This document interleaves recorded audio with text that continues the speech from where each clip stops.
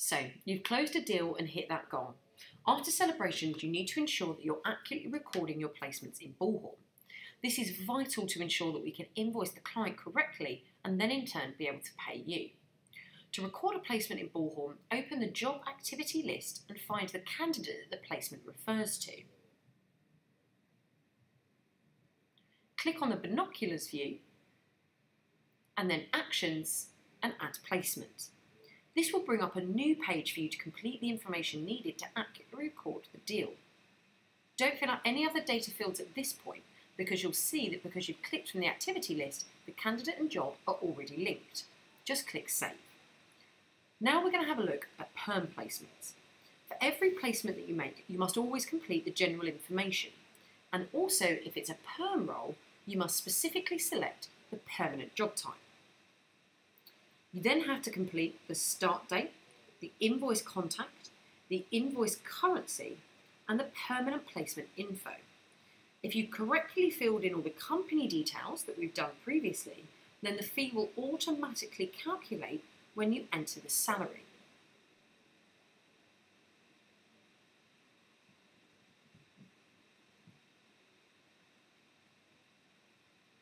There's no timesheet approver on placements, and there's no end date.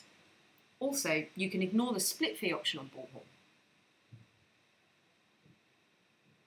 Simply go through, make sure everything's correct, and click Save. And that's how you place a permanent placement on the system. Now let's look at how you record a contract placement. There's a lot more that you have to ensure you get right when you're recording a contract candidate.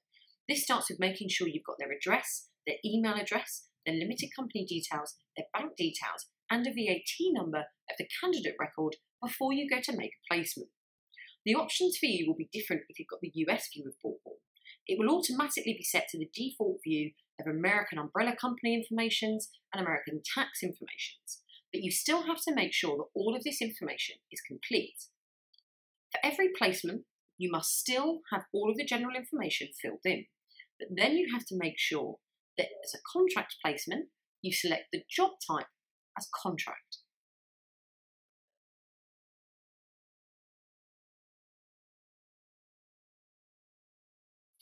Once you've done that, you need to make sure that you've ticked that the compliance is checked, a start date, importantly, an end date.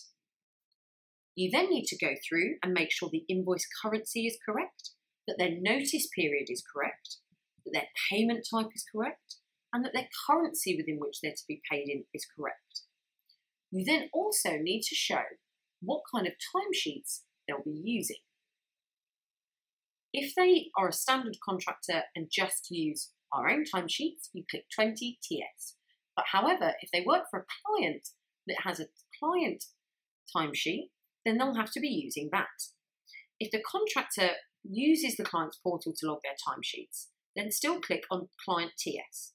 However, if the client has got their own timesheet system, the candidate will be required to still upload a screenshot of their approved timesheet from the client onto InTime, as well as entering the days they've worked. You need to then ensure that the bill rate, pay rate, and frequency are correct to ensure that their timesheets pull through correctly. The markup will automatically populate if you've filled in the company information correctly, and once you've populated all of that information, you just need to click Save.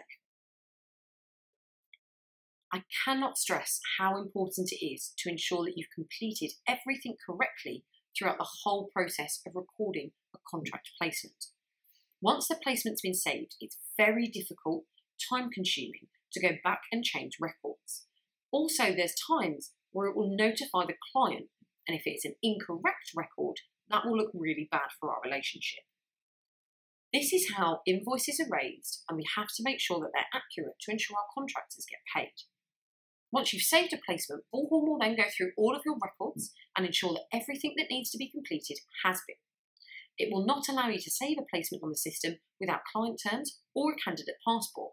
And if there are any fields or documents missing, it will tell you in red at the top of the record and not let you save or record the placement until all of that is fixed.